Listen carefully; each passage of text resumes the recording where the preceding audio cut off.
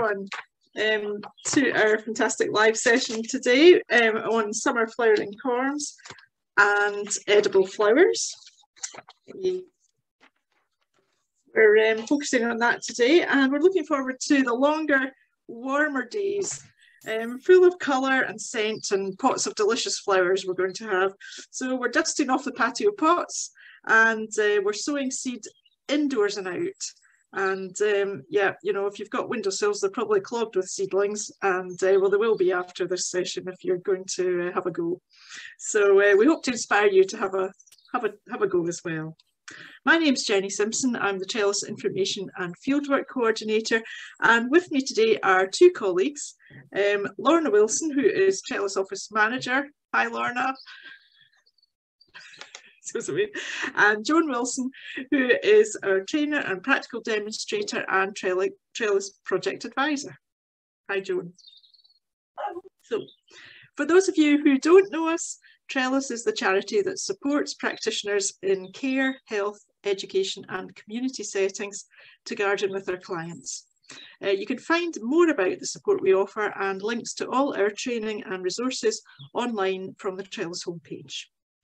So as ever, the aim of these sessions is to inspire you to have a go at gardening activities with your clients, and we'll be giving you lots of ideas to stimulate interest and interaction.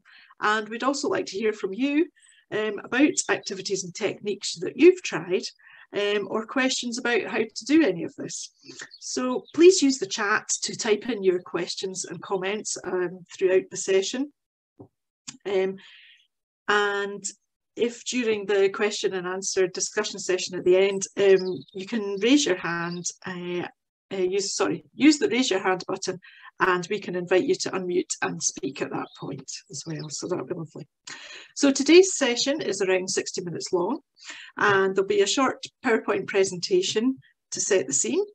Then we'll have a practical demonstration and then the Q&A, as I mentioned. And near the close of the session, we'll ask you for your feedback. We'll put a link in the chat, and we'll invite you to complete our survey and receive our free giveaway, more of which we'll hear about later. If you'd like to have live transcript, that's subtitles, there's a box at the bottom of the screen and it's CC, or click on the three little dots and it'll ask you if you'd like to turn on your live transcript. So please use that if you find it helpful. So I'm going to start straight away with a PowerPoint presentation that I'm going to share with you, and hopefully this will give you some context to the things that we're doing today, and I'm going to show you some lovely images of lots of colourful flowers. So bear with me while I share my screen.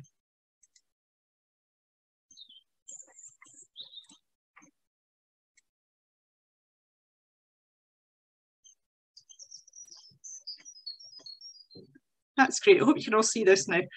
So it's edible flowers and summer flowering corms we're going to be talking about. And just find the next slide. Hold on. So edible flowers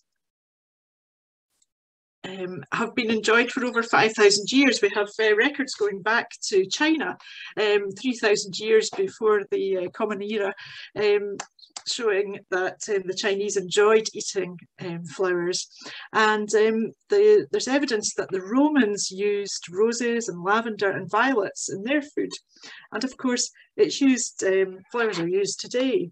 And you can see a lovely image here of a borage flower. You might have encountered one of those floating in a lovely cool summer drink before. So these are edible flowers, borage flowers. So which flowers are edible? Well, here's a list of 10 common varieties that you might find you can grow. So there are cornflowers, dahlias, hibiscus, honeysuckle, that'll be one you all know, magnolias. Magnolias are coming out just now.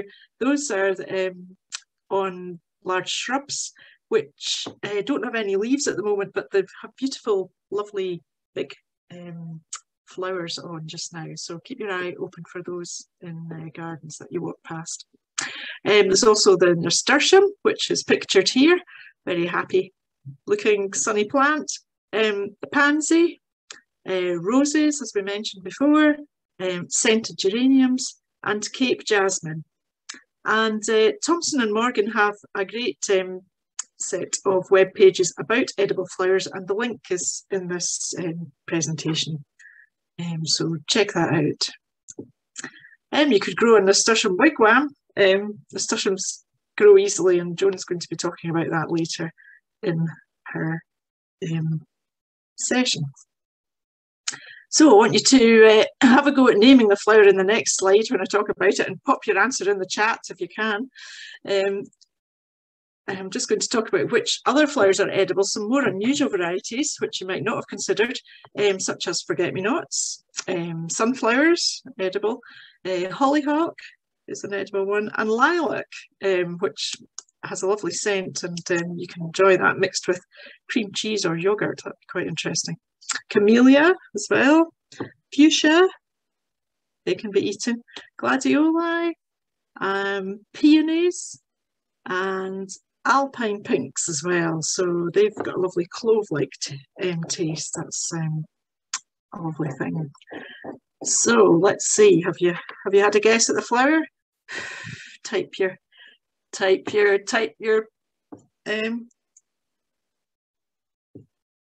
answer into the chat. Oh, this isn't working for me now. For some reason, my slides are not going on. Here we go. So, did you name the flower? Yeah, I've got it, Jenny. They have. That's wonderful. Yep. So, full marks if you got a courgette. I can see that you did. That's great. So, you can remove the male flowers from courgettes because they're the ones with no courgette forming behind it, and they can be dipped in batter and fried, which is a great delicacy in Italy. So remember that one with your courgettes. Don't let the flowers go to waste. So there are some flowers you shouldn't eat, of course, and here's a list of some which you should avoid: daffodils, poppies, foxglove, oleander, clematis, don't eat that, bluebells, rhododendrons, larkspur, hydrangea, and lily of the valley. Those are ones to avoid. And again, have a look at the Thompson and Morgan page for more information on that. If you're interested in toxic plants, which not for eating obviously, but just for out of interest, there's a toxic garden, which sounds awful, but it's very interesting, at Alnwick Gardens. If anybody is taking a tour down of the Northumberland, Alnwick Garden have a tour that they do of their toxic garden, which is very interesting. Anyway, going to pick the lovely delicious flowers. So always pick and choose them pick them fresh. Pick them fresh in the garden. They taste better if you can pick them in the morning. Oh, sorry, gone on there. And you can store them in the fridge in a plastic container and try to use them within a few days. So if you're in any doubt whatsoever as to whether a flower is edible, don't eat it. If you have pollen allergies, avoid eating edible flowers, as they will have some pollen on them. Don't pick faded or dusty or old or discoloured flowers from your garden when foraging, or those that are near a road or in an area that animals use, because you don't want any contamination from cars or animals. Don't treat your edible flowers with pesticides. You know, if you have a problem with pests, cut the flowers back, cut the growth back, and encourage regrowth instead. So prepare your lovely flowers, wash and dry them gently by dipping them in a bowl of water and giving them a little shake. The petals are the bit that you're going to be eating. So remove the heel at the base of the petals because it's a bit bitter. That's the bit at the bottom, behind the petal. And remove the stamens and the pistil from larger flowers. So that's the bit that sticks out. This picture of a hibiscus illustrates it. So you remove that part that's sticking out. But some plants like pansies and violas, you can eat them whole. You don't have to remove anything. Again, there's more information online about that. And what can you use them for? Well, how about making some showstopper cakes? It's easy to put fresh flowers into press them into soft icing, and you can get loads of information online about how to decorate and what to do with your flowers. You can try them on cupcakes. These are lovely little cherries. They're not, I think they're sort of pinks. They're the ones with lovely flavour, and some pansies and violas as well, and raspberries and all sorts of things. Delicious. And you can also preserve the petals, and you can do that by preserving them with egg white and sugar. So you just beat an egg white with a teaspoonful of water, and then you have to use a little brush to coat the surface of the petals. That would be a lovely activity to do, actually. I think it would be very nice to sit and paint them. You could do that really mindfully. And then you sprinkle generously with caster sugar, and then you lay them out to dry overnight or until they're all dry. And then if you store them in an airtight container, and then you can use them to decorate and eat at a later stage. You can also use them as savoury dishes. This one is Provençal stuffed apricots and goat cheese salad with edible flowers. So looks delicious. And why not put them in ice cubes or ice lollies? They look very colourful and lovely. So have a go at that. It's a lovely photograph there from Funny How Flowers Do That. And of course, cocktails and mocktails. Loads of ideas online. This is a mixed berry lemonade sparkler, which just looks terrific. You can just imagine sitting out on a lovely warm afternoon with that one. Lots of ideas for you to try out with your edible flowers. So I'm going to just chat briefly about summer flowering corms. They're not necessarily edible, these ones, but I did want to touch on corms because it's an unusual word, and it's not one that we use every day. You know, we're used to thinking about seeds and bulbs, so you're thinking, oh, what's a corm? Well, a corm is it's a bit like a bulb, but it's a bit more like a tuber, which is a bit more like a potato. It's something that if you cut through it, it would be more solid than a bulb. A bulb's got lots of layers in it. It looks like an onion when you cut it up. But the corm is something a bit more solid than that. So they are in large stems in which food is stored, and they have thing called a basal plate, which is the bit at the bottom which you plant downwards, and then they have a tunic and a growing point, which I think sounds rather sweet. Sounds like they've got a nice little jacket on. And you can see in this picture, it's a bit blurry, I'm afraid, but it's difficult to get photos of corms. But these ones are gladioli corms, and you can see the growing point. It's pointing upwards in this pot as they're being planted here. And many corms are of very interesting shapes and textures, and Joan will show you a bit more in her part of the day. So summer flowering plants from corms can be very beautiful. This is a gladioli.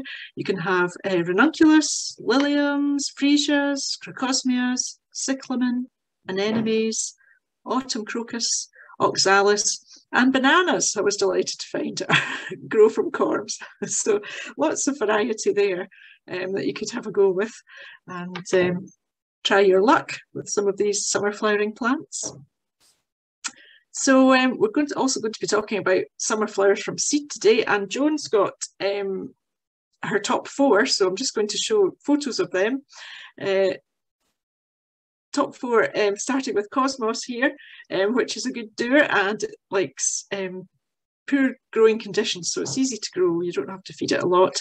It's got paper-like flowers on tall, slender stems. Comes in a variety of heights, tall and short, that add interest to the patio, and in different colours too. And it's very attractive to butterflies and bees, which is great because you want to invite them into your garden to do all sorts of good pollinating plants and doing good things for wildlife. Their next one is calendula, which is also very easy to grow, and the more you cut the blooms, the more flowers the plant will make. It's very robust, and it's nice and visible, so it's a good one to grow. It's nice and it kind of shines out because of its lovely yellow and orange colours. Bees and insects love it too, and it's also edible, has the benefit of being edible. We're also going to talk about sunflowers today. This is, Joan would recommend a dwarf or bush variety, because it's easy to grow. You don't have to stake it up. It's not these big, it's not one that you would grow in a competition for a tall sunflower. It's a short bushy variety, and grows in any type of soil, and it grows particularly well in containers. So if you've got a container garden, you want to grow it on the patio or the doorstep, it's an ideal one. And everybody likes a sunny sunflower, don't they? And so do the bees and insects, not just the people. And also the bees and insects like to pollinate, and the birds like to eat the seeds in the autumn time from the centre of the sunflowers. And last but not least is the zinnia, which is a delightful flower, and it's ideal for first-time growers. It's very quick and it flowers really reliably. It's available in lots of colours, and it's great for cutting and bringing indoors, and they grow in very long stems, so they're ideal for cutting and growing. Loved by butterflies, so another boost to our insects, and it's very popular, so a lovely one to grow there. So that's all my lovely pictures of flowers. I'd just like to bring to your attention this grant that we've heard of this week, which is called the Dandelion Harvest Grant, and it's now open for applications, and you can get grants of up to £2,000 for community groups and non-profit organisations who are looking to get started with growing their own food and celebrating the results with a harvest festival in September. And those are the links there for that, and we'll post them out to you as well in an email after the event. We'll put this up so that you can get that. But if you are growing, you can apply, and if you're wanting to start to grow, then you can apply too. So it might be very useful to some of you. Okay, well, I think that's all I've got to share with you just now. I'm going to come out of that and hand over to Joan. Great, thank you. Well, thanks, Jenny, for showing lots of lovely, lively and very colourful images, whetting our appetite for flower growing, because this time of year can be a tricky time to support clients to engage in gardening activities, as the weather is so, I'm looking out the window here, it is reliably unpredictable. I think I've not had winter today, I've definitely had autumn.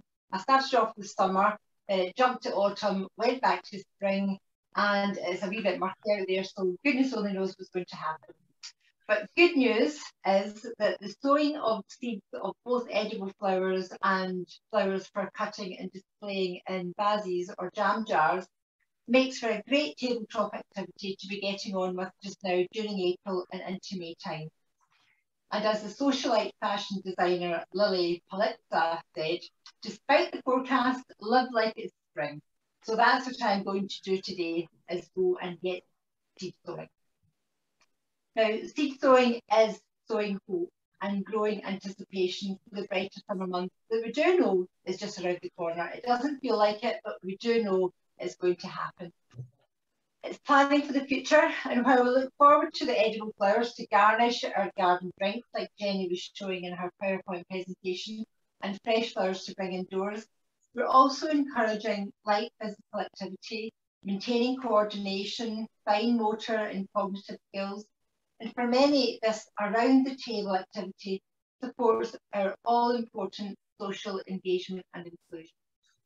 Now, before I head over to my table to demo some activity, I'm going to share a short video that shows some sowing of seeds that I've already been doing that I'll grow on and I'll use for cutting and using in vases over the summertime.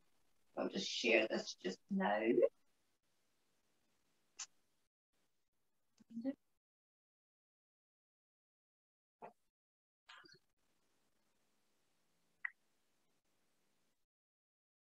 And here we go. Growing flowers for cutting isn't tricky at all. and certainly saves on cash and on thousands of air miles. Many of the easy-to-grow flowers have decent-sized seeds to handle, and these seeds are easily sourced in supermarkets and garden centres. Flower growing might have been a favourite pastime and one that we can easily rekindle. Make a tabletop activity out of seed sowing in early spring and germinate the seeds on a warm windowsill, or sow directly into a larger outdoor pot and grow outdoors from May. So we need some compost, seed trays, or perhaps recycle some fruit boxes, a spoon to scoop with, pen and labels, a small watering can or bottle, and of course your choice of seeds. I'm sowing a bush variety of sunflower that makes short stems of flowers, ideal for using in vases. So break up any lumpy bits of compost and use a bedding plant section from last year or a yoghurt pot with drainage holes pierced in it. Fill the container about 4/5 full, then level off the compost. Pop one sunflower seed into each wee box or yoghurt pot and press the seed about 1 centimetre down into the compost. Level the compost flat again and label the containers with the plant name and today's date.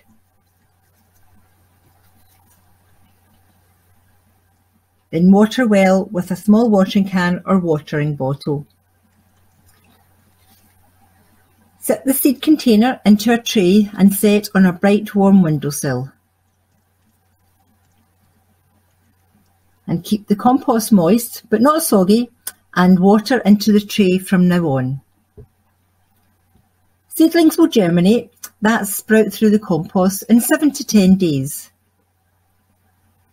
And some flowers have much smaller seeds, and several can be scattered over the compost layer, then covered over with a fine layer of compost before watering. And don't fret, as different flower seeds all germinate at different times, so be patient. And a plastic box is a great way of storing seed containers and can be sat at a patio door and moved around when needed.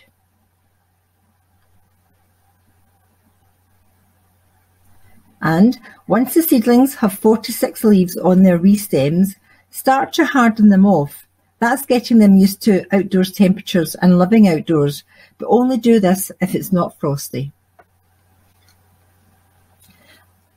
Now, seed sowing might prove too tricky, so try growing flowers from tubers, which are like small bulbs and could be easier to handle. Plant the wee tubers directly into a patio pot of compost, following the great information given on the tubers packaging.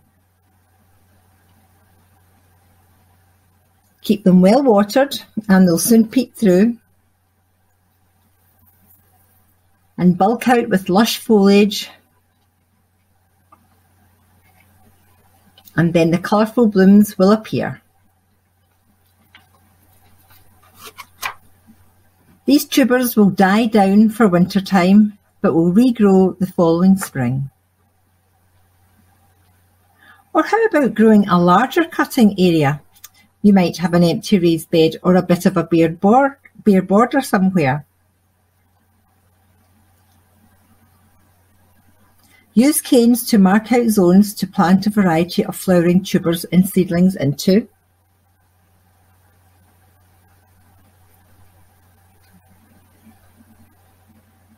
Water well and watch them grow. Feeding with plant food will help make plenty of healthy stems, which in turn will give you plenty of flowers to cut for your vases.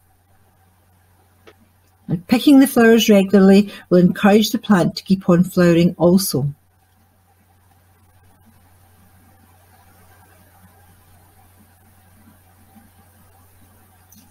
And fill wee jam jars of your own homegrown flowers to enjoy yourself or to share with others.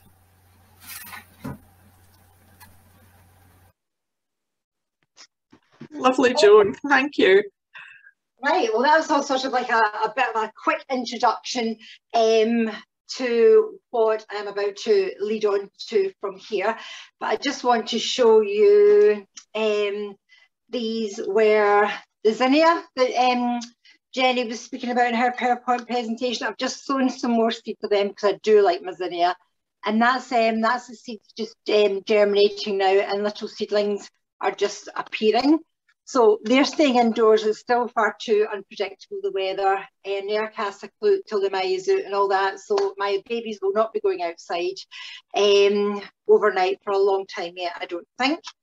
Rudbeckia, this is another good one that didn't make my top 4, but it would probably be number 5.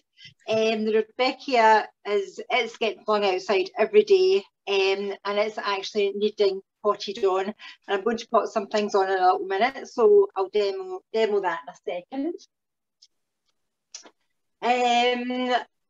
The video that we've just watched showed me sowing sunflower seeds into the little sections, and this is now the sunflower and little dwarf ones that we were talking about. This is them turned into little seedlings, and out of my 10 I've actually done very well. I've got 11. I've obviously dropped 2 seeds in here. I've not been paying attention, so 11 out of 10 seeds is pretty good going if you ask me. So if the weather was a wee bit kinder, I could plant these out directly into the ground, into prepared soil, just by digging it over. And sunflowers will grow literally anywhere, so don't worry about soil conditions too much. But I'm not going to do that. I'm actually going to pot these into a little pot, which might be a good way of sharing. If you've sown a whole packet, you might have 50 sunflowers that you can then have a tabletop activity for a whole day, potting them on and giving them away as gifts, or maybe you've got a big long fence that you could plant the sunflowers into. So what I have is this is a seedling compost, which is readily available in the garden centres. So you should be able to get that okay. Just give it a wee rumble round about, break up any clumpy bits, because as much as my seedlings look nice and happy and healthy, they're still babies, and their little roots are quite delicate, and they need to be able to work their way through the compost easily. I've got 2 pot sizes here. I'll talk about them in 2 seconds once I get my seedling out. To get your seedling out, avoid holding it by the stem. If you accidentally snap the stem, the entire plant will die. If you can hold by a leaf, that's easier. That's better, I should say, because if we snap the leaf, it's got plenty of other leaves there, and it will constantly make new leaves anyway, but it's only got the one stem. So I'm just going to hold the top part with my fingers, and I'm squeezing the bottom of this section, and then out pops the root ball. And this is what I'm going to be planting into these pots. Now, it would fit in here quite happily, if you can see, oops, if you can see that okay. It'll fit in here quite the thing, but it doesn't have that much space for it to grow. And we do know that this plant is going to grow into a big bushy, not a big tall sunflower, but a big bushy one. So I want to give it space to grow and have this lovely little root system develop fully before I potentially pot it into a bigger patio pot again. So I'm just going to fill this up, give it a shiggle to knock out any excess excess air even. And I've just made a little indentation with my fingers. And I'm just going to pop that little root ball in there and fill gently round about. You could use a spoon to do this if your clients weren't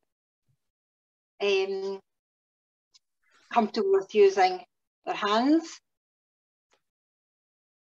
And I'm just filling the compost up to the level that the wee plant was growing, at the level of compost in its little box here.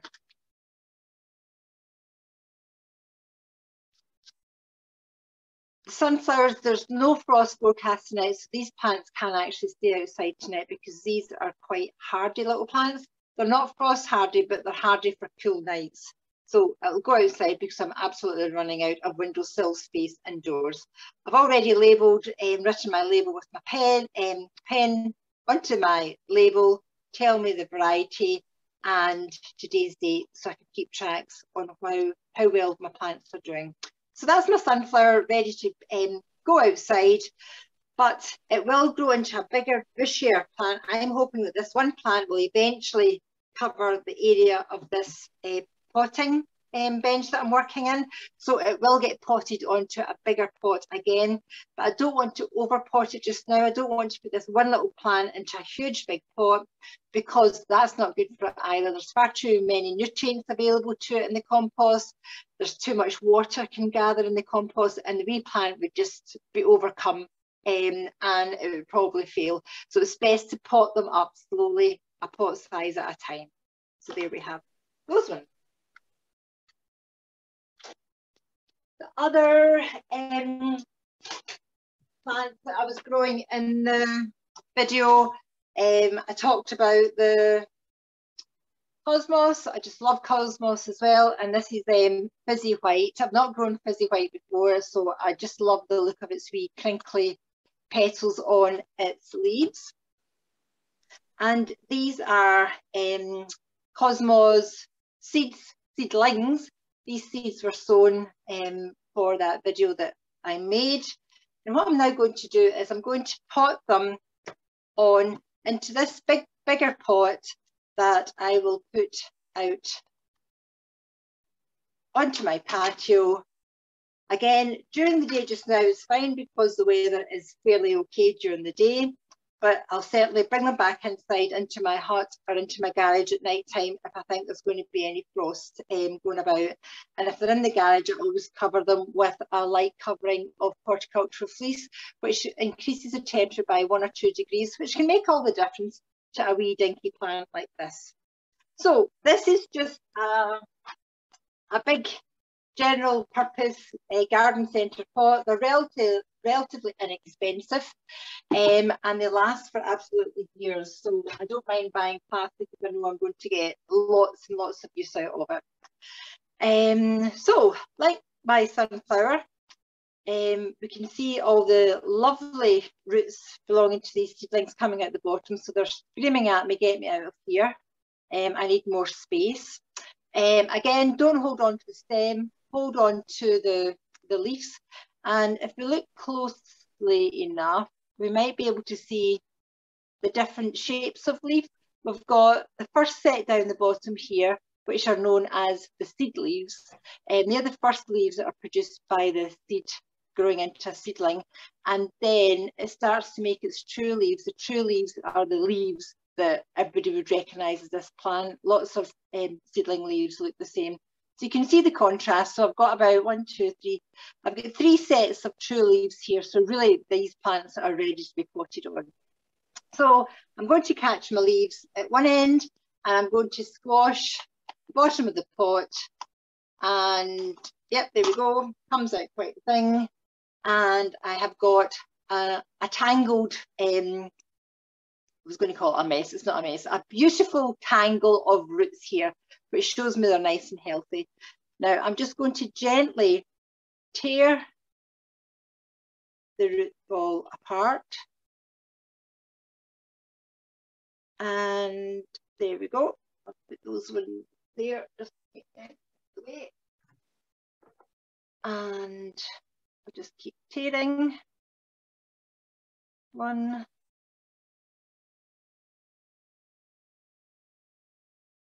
Quite a satisfying noise. 2.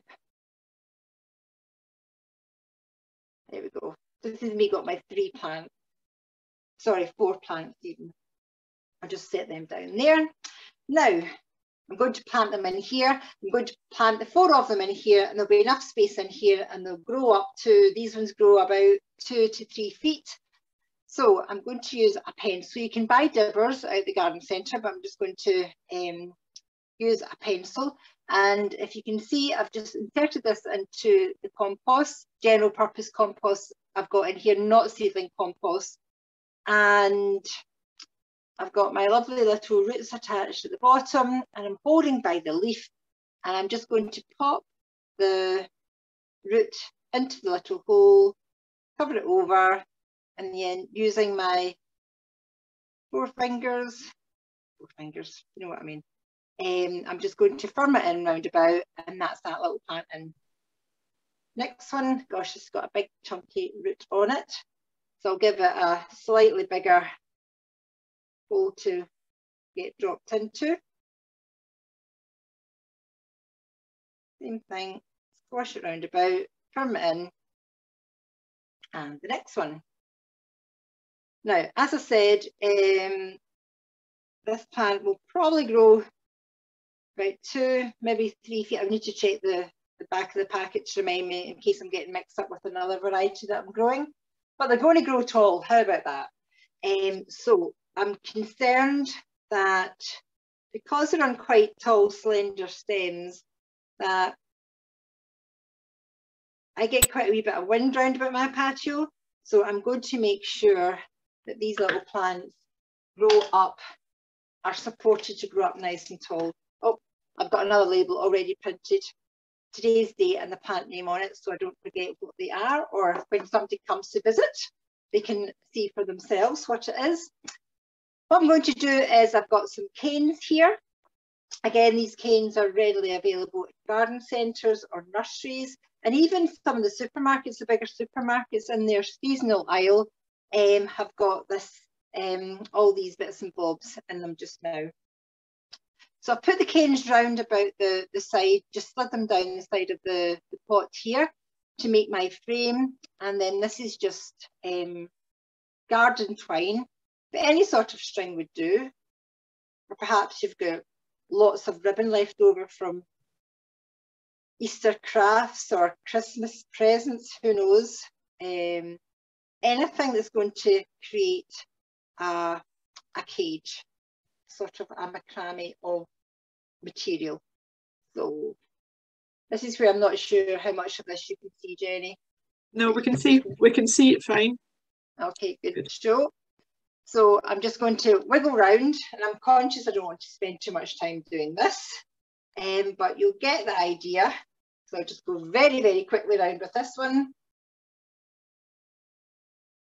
twisting as I go to keep it taut. And now's the time to do it when the plants are tiny. If you wait until they've started to grow and start to get floppy, you just get in a tangle, and you need about 3 pairs of hands to do it, which isn't so much good fun. And then cut that off, tie it into a knot, and that's, you've got a nice structure that the plants can now grow up and be supported as they grow, and you'll get to see their lovely flowers. So that's the cosmos. There's other plants that you saw in there, and lots of them do grow tall like that. And if you are seed sowing, once they're at the stage that these ones are at, you can plant them directly into prepared ground in the border, or keep them on the patio, because we do take more notice of something if it's right beside us than having to walk down over the wet grass to get to admire them. So patio growing is the way to go. So now for some edible flower growing. As Jenny says, there are many plants that have edible flowers. Vegetables and herbs such as runner beans, courgettes, as we saw in the presentation, and then ornamental plants such as the nasturtiums and lavender. Again, the Jenny showed us loads of pictures though. But remember, as Jenny said, please be aware that some flowers are toxic. So if you're unsure, don't eat it. It's as simple as that. But I'm going to show 4 edible flowering plants. And the first one that I'm going to show is the nasturtium. These are some that have been growing for a good few weeks now. And in the chat before I came over, I noticed somebody asking, are edible flower plants leaves edible? Some are and some are not. Again, make sure and check before you just dive in there. But nasturtiums are one that are edible. The flowers and the leaves are all edible, and they've got a kind of peppery rocket-like taste, which is great for tantalising, you know, tired taste buds. So this is a packet of nasturtium seeds here, and you can maybe see that they're a fairly decent size, and most folks would be able to handle them fairly comfortably.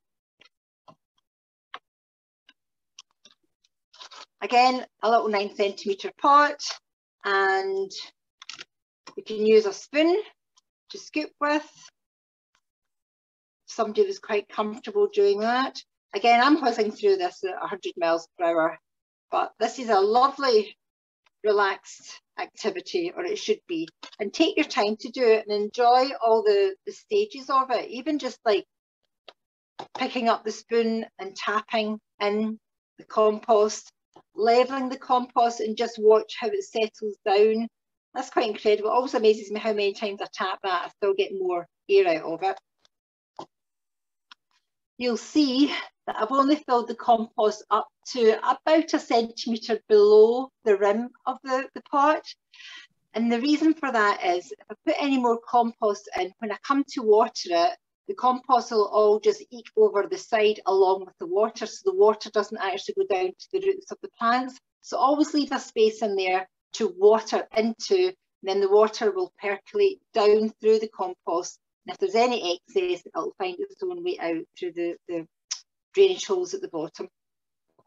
So I've got my compost in there, and I'm going to pop 2 nasturtium seeds in here. 1, 2. And just quite literally, I want to plant them about 1 centimetre down into the compost. So about a nail depth down, cover them over. I've pre-written my label with the name and the date. Pop my label in so I remember what they are while they're germinating, and give them a good drink of water. And as you can see, I can give them a great drink of water and it doesn't giddle over the side, and all is well. And then I'll set this on a little tray, and from now on when I'm watering, I'm going to water into this tray, and the water, the compost will absorb the water up from the bottom, and that encourages the developing, germinating seed to send its roots downwards while it's sending its little stem upwards. So that's the nasturtiums. Oh no, I was going to show you something else. Where have I put it? Jenny showed a picture of a nasturtium wigwam. Now, it's so easy to do and it's so effective. Again, same pot as before. This is a 15-litre pot if you actually want to know the size of it. General purpose compost. And I'm going to slide in 3 canes. Now, you'll not see this bit, Jenny. But I'm basically tying the canes together with a piece of string up at the top to create a wigwam effect. Now, nasturtiums don't actually tie themselves onto canes the way like a clematis or a honeysuckle does, but they do kind of do that sprawliness, and a support like this actually helps them stay upright. Now, I've just tied the top of my canes. Now, I've got a little plant pot here, but a yogurt pot would do the same. I'm going to pop that on top of the 3 canes that are tied together, because I have had a cane in the eye before and it's not pleasant, and I don't want anybody else to have the same accident. So if you cover the canes, then it saves an accident from happening. So I've now got my nasturtiums back that I thought was finished with. I put the canes in first of all because I don't want to put the plants and then put the canes in, because the canes might damage the roots of the plants. Same as before, squeeze the bottom of the plastic, oops, out they come, and I've got 2 here, and I'm just going to plant each one beside each cane. I'm just going to use my fingers to make a little hole. Fragile, it's a wee bit fragile looking, that root ball. Same with this one. Firm it in and I'll finish doing the rest of that later on. Another one in here, and give it a good water. I'm going to set this outside again because there's no frost forecast for tonight. The nasturtiums will be fine outdoors. Give it a good water. Raise the pot off the ground. Set it onto little stones or little blocks.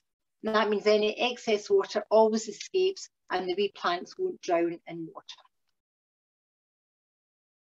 Okay, so nasturtiums.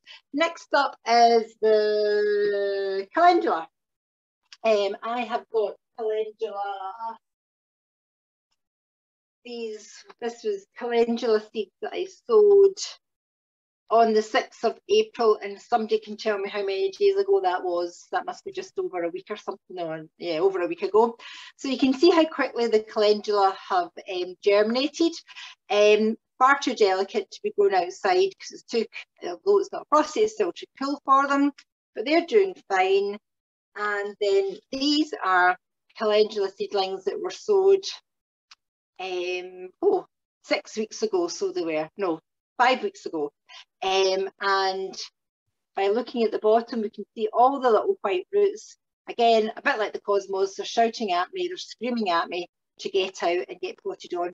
So these are going to get potted into a pot the same as what I did with the cosmos later on. I want to show you the calendula seeds though. These are my plants that I think are cheeriness personified in a plant. The flowers only are edible, these leaves are not edible, and they're really great, they're really pretty, and they make a striking addition to the likes of salads, curries, paellas, or you could dry the petals and use as a substitute for saffron in cooking. Now, the seeds are really quirky, I think. They're like little wood shavings. Oops.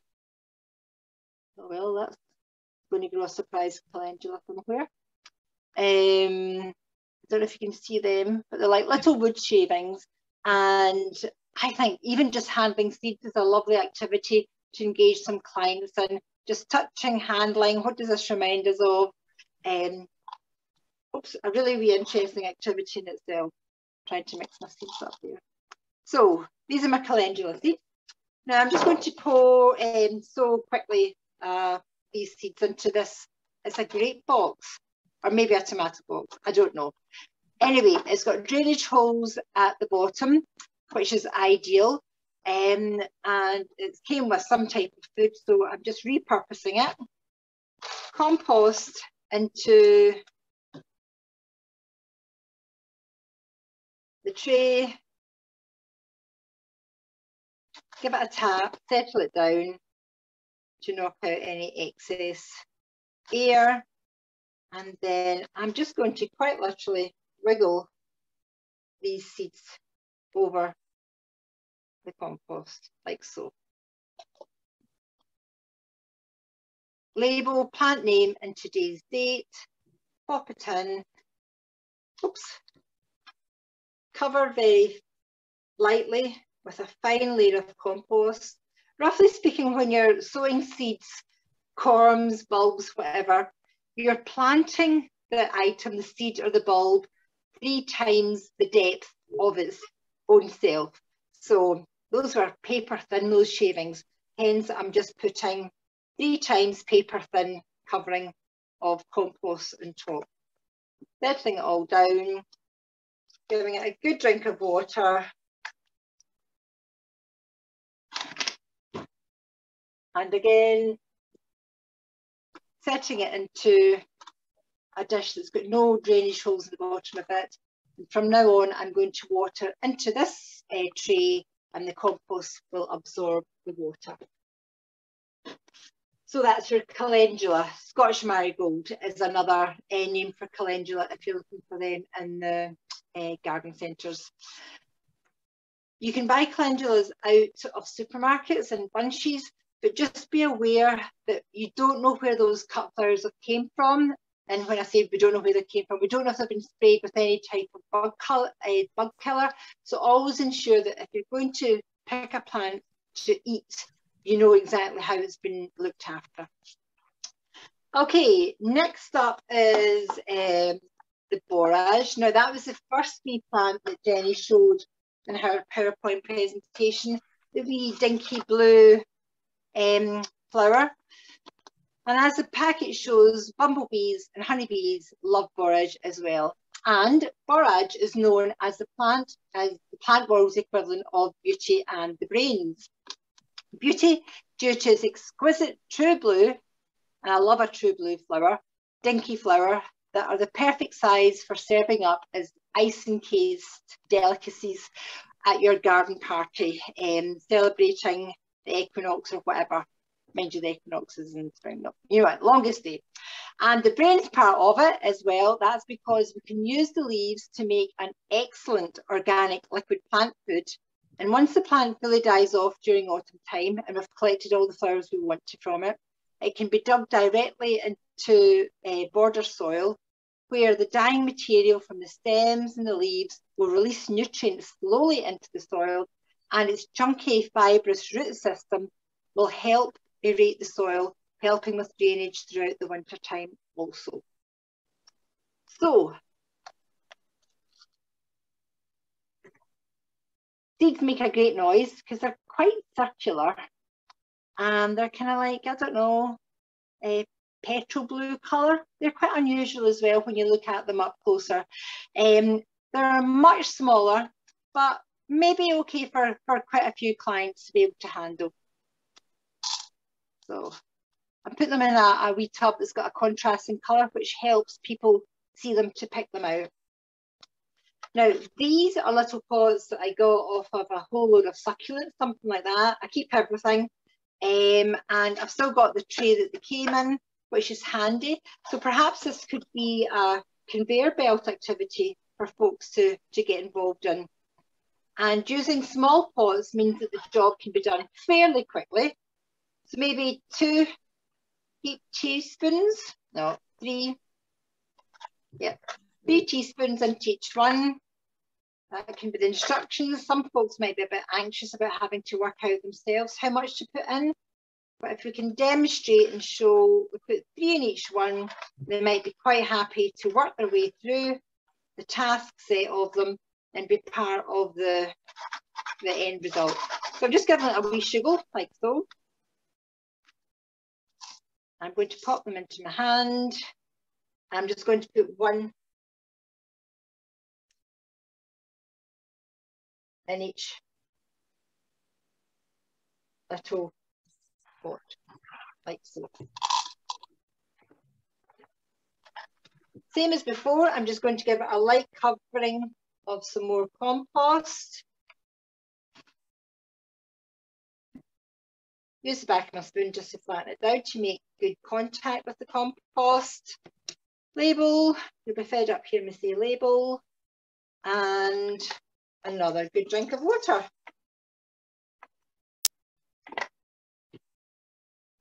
Now there's loads of seeds in a packet of borage, and you really only need a couple of plants in your own garden because they produce loads of flowers, and the more you pick the flowers, the more the plant will want to make more flowers for you. So sow them into little pots so you've got space to store them, and once they're up to about that height, they're ready to give away to lots of friends. So share the love of ice cube making with lots of other people.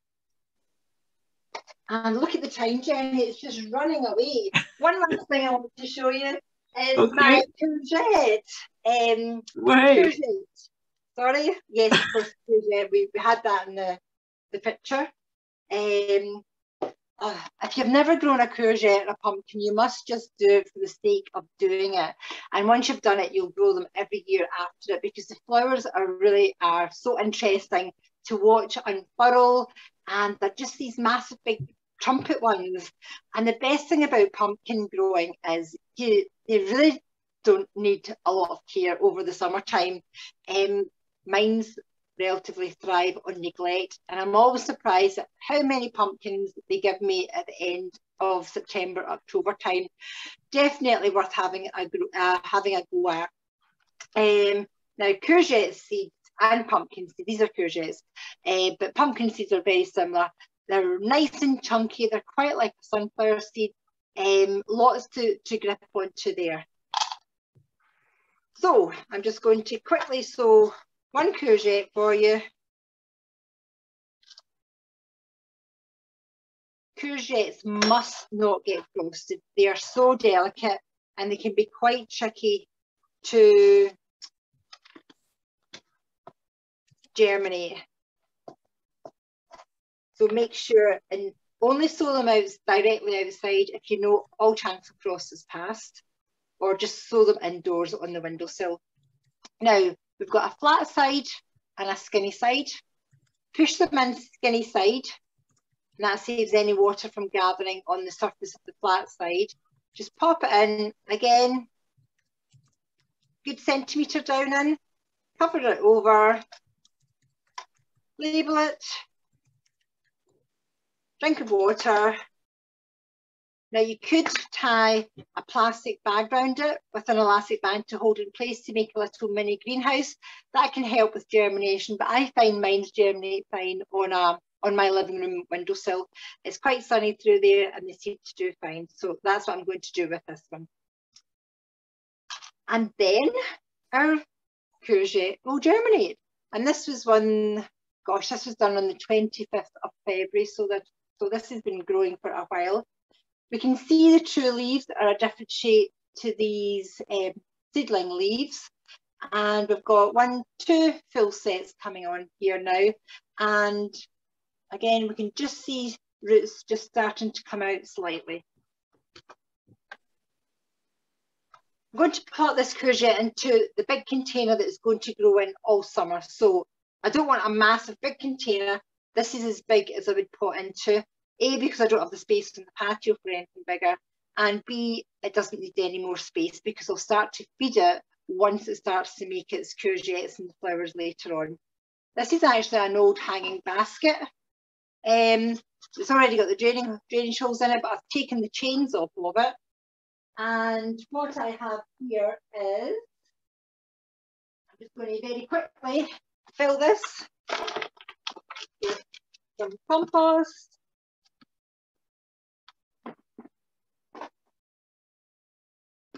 I've already broken up most of these ones, so I'm hoping that yeah, it feels fairly okay. Now what we could do is, I filled this just a wee bit too much, is wiggle it, the pot down to the height that we want the courgette to be planted at. Now it's a wee bit lower than in here in this little pot it's growing in. I'm just going to pop that in there, and I'm going to put my compost round about, maybe a little bit more just to bring it up to level.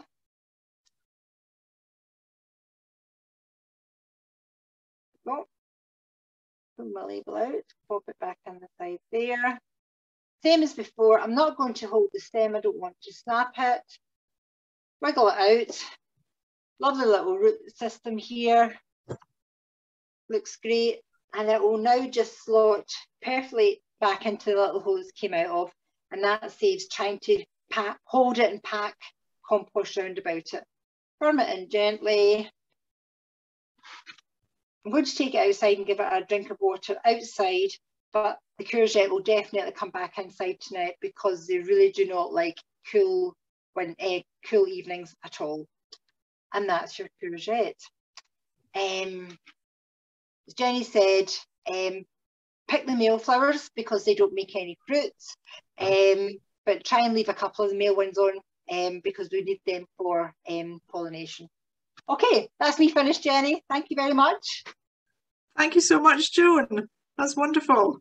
Loads and loads and loads of beautiful and delicious flowers there. We're all going to be very busy, and that's terrific. I'm just going to take the spotlight off this one, and I'm going to spotlight you, Joan, just back at your tabletop there for a minute. Oh, what's happened? No, here we go. There we go. There are some questions in the chat. The first one was about sweet pea flowers. Are they edible? And I don't think they are. I would check it out online, but I think our I think it would have said so already in that PowerPoint about sweet peas if they had been edible. So I don't think they are. I think they're beautifully perfumed, but I don't think they're edible. So, but check that out online before you go away and eat anything like that. There's a question there asking what kind of bottle top waterer that we're using. I think those were the ones that we got from, was it Sea Spray, Joan? Garden Innovations. Garden Innovations. From Garden Innovations, but they're readily available online, but we buy ours from Garden Innovations anyway. Yeah. That's great. Okay. And they're inexpensive, but they do work very well on, I don't know if you find, I find they're not so good on water bottles. These water bottles, but if it's like a juice bottle, it seems to screw on better to that. I don't know what kind you've got. Yeah, well, I've had mine for, I can tell you it was a Diet Coke bottle. Diet Coke, yeah. I think, and I've had it for absolutely donkeys. I should get money from Diet Coke for promoting the longevity of their plastic. That's it. Yeah. So it works well if you want to use those bottle top waters. Try a juice bottle rather than an old water bottle. They screw on better.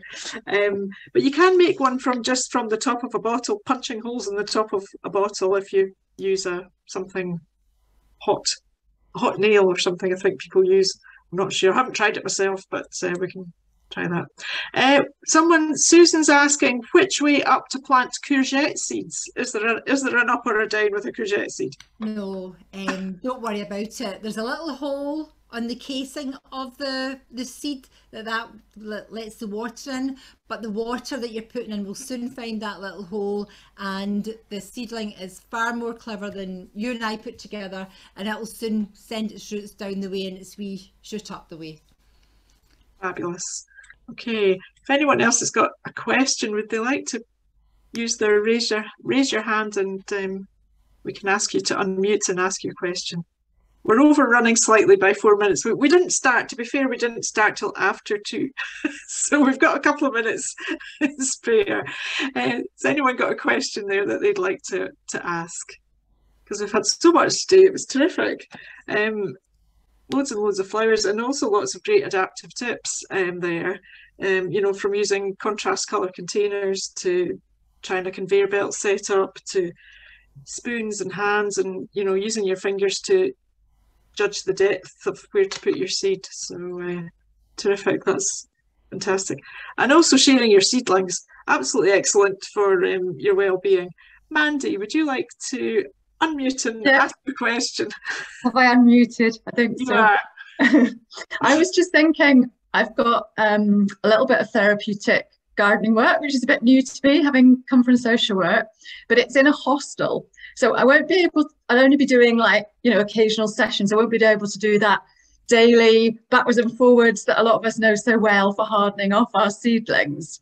So would you suggest just going for planting seeds in May that can just go straight into tubs outside and not, it'll be May before I start this year anyway. So I was thinking I would just do nasturtiums and stuff that can go straight in.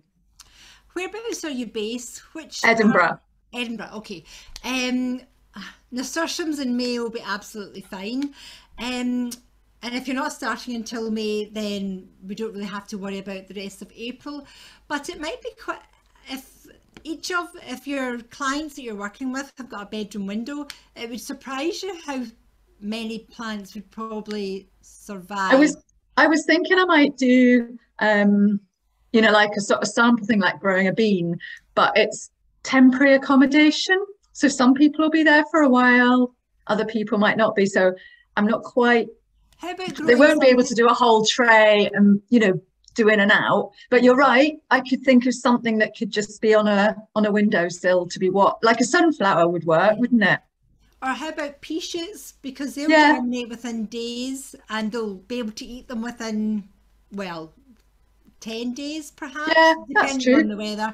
So they'll get that quick turnaround, and so it'd be nice to be able to watch something coming up on the windowsill rather And of than, course, like we're yeah. assuming or we're hopeful that when they move from the hostel, they're going into some other type of accommodation. So to Yeah. take the little plant with them, Yeah. make sure and choose, give them a poly bag to put the little plant in to take with them. Right. I'll read your plastic-free gardening book and try and keep it down. But sometimes plastic is good.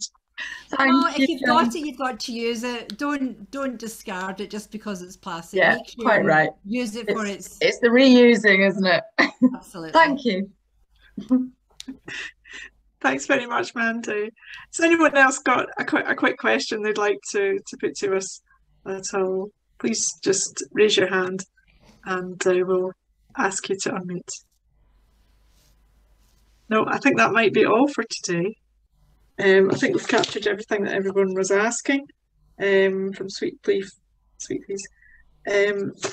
A question I wanted to ask Joan, pumpkins, can you grow them in a pot or do you need to put them sort of on something bigger? Can it be a big pot? You know the low hanging basket thing that I put that pumpkin into? I grow a pumpkin in one of them as well. So because it's really sprawly. And I tend to put it somewhere out the way because it sprawls all over the place. So no, it doesn't need a lot of space for its actual roots. Right. It's just the plant just grows. And what I'm going to try this year as an experiment is I'm going to have it growing up a net, so that it sprawls up the wall. And not all over the ground where the leaves and debris sounds messy, doesn't it? But you know what I mean, like it gets caught underneath it. Yeah. So that's an experiment for me this year. So watch this space. Yes. Sounds exciting. That's great. Well, thank you so much. Thank you so much to Joan for a demonstration and video today, and thank you very much to Lorna for your technical help. And we look forward to seeing you at future sessions. Please register online. And we've got the growing series Growing Fruit on the 5th of May, and we've got live Zoom hanging baskets on the 26th of May, so lots to look out for. And we're going to post the link to the survey in the chat now. Please let us know what you thought of today's event, and we'll be sending out a free giveaway. What's our free giveaway this time, Joan? Sorry, I forgot to mention it. I've got a selection of edible flowers here, so there's it'll be a bit of a pick and mix between nasturtium, calendula, borage. The 4 things that I was doing I've already forgotten. That's brilliant, exciting. So if you want a chance to get your hands on some of these plants to grow, please fill in the survey, and we'll be delighted to post them out to you. Unfortunately, we can only post out in the UK. It's live plant material. Joan. Pam's got a question. Oh, she has. Hi, Pam. Do you want to Hello. Yeah, just a very quick one. When you're talking about, the dwarf variety of sunflowers. Yeah. Is there just a case of if I'm to Google dwarf bush variety of sunflowers, I'll get a decent... Yep. Are they all quite suitable? I quite fancy, because normally, like in garden magazines, the standard is they'll give you a Russian giant, any random sort of giant sunflower. So I thought it might be a bit different to get a dwarf bush variety. That is a sunflower. Fancy, sunflower. Sarah Raven. I think it's Little Leo is another bush variety. And I'm searching through my thing of seeds here that I've sown to find the actual name. Okay. Just to show you, there's Little Leo, and then there's something like Lolito. Okay. Off the top of my head. Lolito.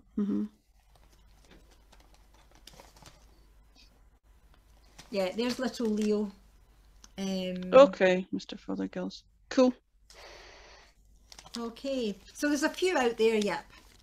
I've got about 20, in fact, this is all the ones that I've got piles to go today. I've got piles that maybe wait a couple of weeks because I'm in Aberdeenshire. I've got piles for... Yeah. It's all good fun, that's part exactly. of the fun. You can't have enough seeds. Thank you. Thanks very much, Pam. And thanks to everybody. We'll say bye just now. Take care. See you next time. Bye. Bye.